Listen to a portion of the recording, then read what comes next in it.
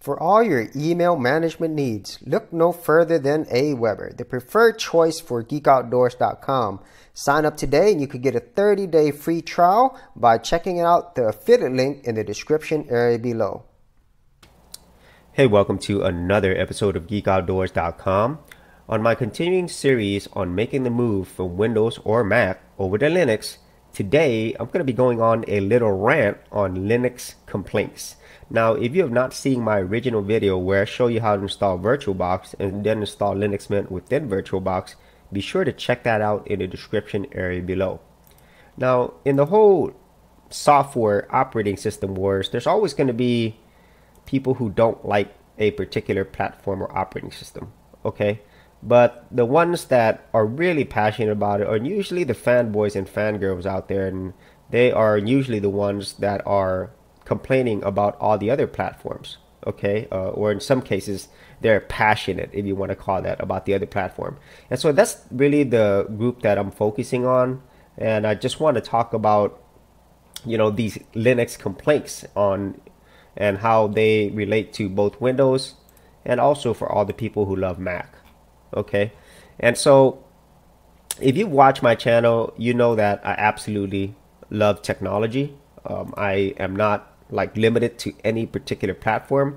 I just basically use the technologies and platforms that work best for me. And I think for a lot of geeks, the majority of geeks, that's kind of their idea as well. They don't mind having a Linux machine, Windows machine, or Mac machine. They just use the one that works best for them. And a lot of people who enjoy Linux, they choose to use Linux because of the many benefits that it offers, okay? And so that's really what I'm going to be focused on, and that mainly, like, I'm not understanding why people defend these two operating systems, specifically the fanboys and fangirls, so heavily, because, you know, objectively there's really no reason to. Okay, so let's go ahead and get into that. I'm going to talk about a few areas where I don't really see the benefits of complaining about Linux, because in my opinion they're not really there, okay? And so what I'm going to be focused on is stuff that objectively I could see that there is definitely a benefit to using Linux over either one of these other platforms, okay? And what I will say right now is, if you are a gamer, or if you are using software like Adobe software, Apple Final Cut Pro, or you're doing CAD programs, basically if you have stuff that's only available on those other platforms, then I'm gonna leave that out, okay? I'm gonna really focus on the things that are available to all platforms, so then it could be as close as possible to an equal comparison, okay? So the first thing I want to talk about is price, okay? So a lot of times when people are complaining about Linux, I think they're leaving out that part of price. Okay, so let's go ahead and start with Windows. You know, it starts at $119 for the Home Edition. You can get the Pro Edition for $200.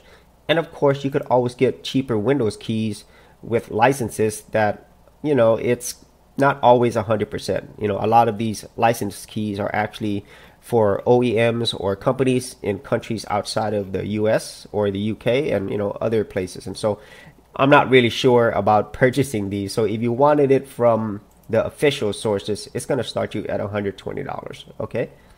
And then for the Mac OS, as far as I know, you just can't go out and buy this operating system by itself, okay? And you can download it through their website. However, it will check to see if you have a Mac, you know, whether it is an official Mac or some Hackintosh. And so Apple has ways to check that. And then you could download the version of the operating system that you want from Mac. And so that's as far as I understand it. And so if that's the case, you know, if you wanted to do it the official way, then, you know, you're going to have a Mac first. And so that starts at $500 for the Mac Mini. And I think the lowest price MacBook is currently $1,000. Okay, and so that's the cost of entry. And even if you build a Hackintosh, that's obviously going to cost money, and it is going to be above the threshold of most, you know, like non-geeky people, okay? And so for both of these platforms, there is an inherent cost, okay? Whereas in Linux, you know, it's free, okay? The majority of Linux versions or distributions, they are all free, Okay, now there are some distributions, like say Red Hat, commercial versions that are not free. Okay, and so that is the first thing.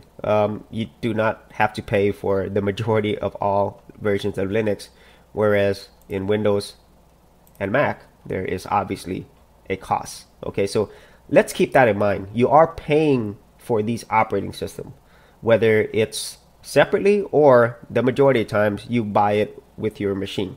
Okay. Secondly, let's talk about some other things that Linux offers. Okay, I'm going to first start with performance. Okay, we all really are into performance when our performance suffers. Okay, and if you've used any of these operating systems, especially Windows, over time, it does start to slow down. Okay, now Windows has gotten a lot better with this. And then with Mac, I would say Mac is a much more faster user experience than Windows. But even with Mac, over time, it does start to slow down, although not at the rate of Windows. And, you know, there might be also updates that they release that some people have also mentioned is that it actually slows down your hardware because of the new version. So then you can be, I guess, in a way pushed to get brand new hardware. Okay, so that's neither here nor there, but it's out there. Okay, whereas for most versions of Linux, the performance, it's going to be better for the same physical hardware compared to Windows or Mac.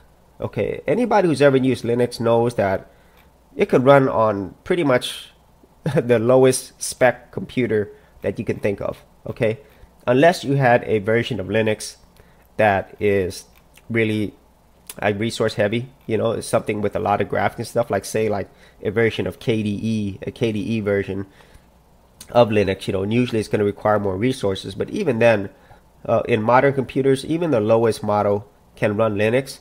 And the thing with Linux is, especially from my own experience of using it for a little over a decade now, my performance has consistently been awesome. Okay, it does not suffer from the same type of, you know, like expected slowdown performance that I experience on the other platforms. Okay, specifically on Windows. Okay, so with all the versions of Linux, especially with Linux Mint, which is the main one I've been using for years, my performance is as good as when I first installed it. Okay, I mean, that's pretty impressive to me. And obviously over time, as software requirements go up, you know, whether it's your browser or any other applications, of course eventually you will have to upgrade. But compared to these other operating systems, I still feel that Linux, performance wise, it is a better performer all around, and it will run on much older hardware. Okay, whereas on these other systems, that's not the case. And especially with Mac, where you don't have a lot of choices on hardware. You know, you basically take whatever Apple gives you, or you could build a Hackintosh, you know, but that's, like I said, that's really for more geeky people. And so this is really more about people who are people who are thinking of moving over to Linux. Okay, so that's really the people that I think this is for when I'm talking about all these features. And also, once again, leveling some of the complaints that I hear about Linux. Okay, so after performance, let's talk about security. Okay, that is a highly debated topic, but to be honest with you, if you've ever used Linux, you know, worrying about viruses and malware, it's realistically, it's not something that you worry about. Does that mean that it's not possible to get viruses and malware on Linux? No, it is possible. It's happened. You know, it happens to every operating system. But when I'm using Linux, I have far less concerns about security on, you know, my operating system versus Windows and Mac. Security is much better. And so I know a lot of people who use Mac, they're basically the same as Linux users. Okay, they don't worry as much about security. Okay, and so either one of these, I would say, you know, you're good. But in my opinion, Linux, I feel the most secure being on Linux. And also, it's kind of like that peace of mind. And you also don't have to think about having to purchase antivirus and all these other services, you know, which does affect your computer. Okay, and so that's another thing, the security of your operating system. But there's also another level of security as well, and that is security of your personal information. Because operating systems like Windows and even Mac, they gather a lot of personal information from your operating system, and they legally have the right to do that. So that is another form of security that I don't think a lot of people think about or take into consideration. It is your personal privacy, security. Okay, they are collecting data on you, especially Microsoft. Okay, and the thing is, they're legally able to do that because you do not own these operating systems. You agreed to a license under their terms to use their operating system. Okay, just remember that. And so that's another thing, security, both on your operating system and also the privacy within your operating system. And then let's go ahead and move into stability. Okay, now everybody knows with Windows, if they've used Windows for a long time, they wouldn't say that it is the most stable operating system. Blue screen of death, freezes, just all types of issues. But I will say this, Windows 10 has gotten a lot better, at least in my experience, when it comes to stability. Okay, I have way less crashes than I'm used to when using Windows in the past. However, it's still not on the same level as Linux. Okay, even on the Mac OS, I've also had some freezes and crashes as well. And I would say when it comes to stability, and what I said earlier about performance, I definitely say Mac OS is the closest to Linux. Okay, but if I had to compare all the three, Linux still comes out on top. Okay, so if you want an operating system that is going to be up and that you don't have to constantly reboot if you get an update, say like with Windows, then the top choice is going to be Linux. Okay, so that is another awesome thing.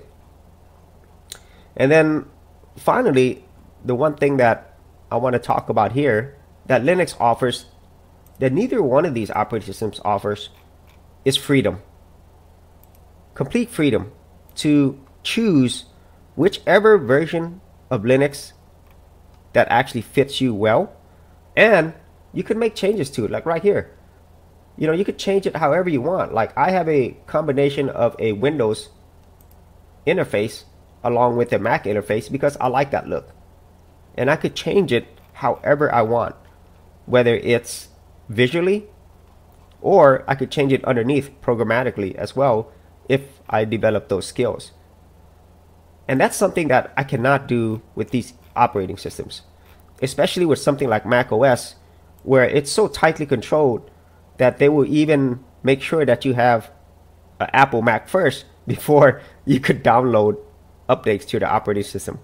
Okay, or with Windows, where you do have more freedom than Mac, but you're going to give up a lot of freedoms as well in order to continue using their operating system, primarily in terms of privacy, in terms of all the other things that comes with Windows.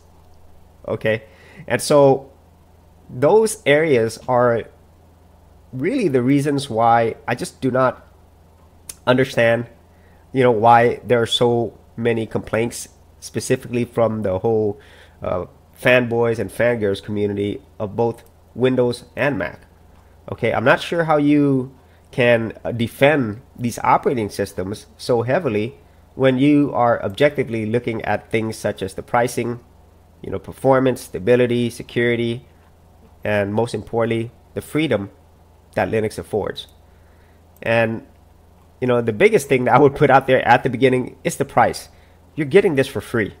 Okay, and if a lot of the Linux distributions were crappy and completely unusable, okay, I'd get it. Just because it's free doesn't mean that you can't have any issues with it. But in this case, these operating systems are built so well, they offer so many, in my opinion, great advantages and freedom, that any advantages these have, besides what I mentioned earlier about for gamers and certain types of software, there is no other advantage that I see here with any of these two. Okay, so that is my rant today on Linux complaints. So I can understand being passionate about whatever you're using, But sometimes I really feel like you got to take a step back and look at it objectively. What are you really complaining about? And then with Linux, to be honest, there's very little, if anything, to complain about. About the only thing I complain about is the fact that Linux should be on more people's computers. And so that's all I had for today. If you had any thoughts on Linux complaints or just fanboyism or fangirlism in general, be sure to leave it in the comments area below. And as always, if you did get value out of these videos, be sure to leave a like and subscribe. And if you wanted to support my channel further, you could do that at patreon.com/Geek Outdoors. Thanks for checking out this episode. And as always, if you like these videos, be sure to click on the subscribe button. And for full written content, audio content, and additional geek stuff, head over to geekoutdoors.com. And I'll see you outdoors on the very next episode.